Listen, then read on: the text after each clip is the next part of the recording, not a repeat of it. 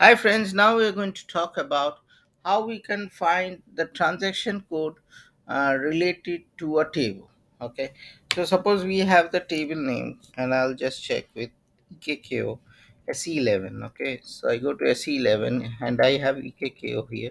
I'll display. Okay, and this is the table for purchase order. Now I don't know anything about what are the transaction code for this particular table. So what I'll do is click on display object list, and by default SAP has a very good practice where they put the transaction code related to that table in the same package.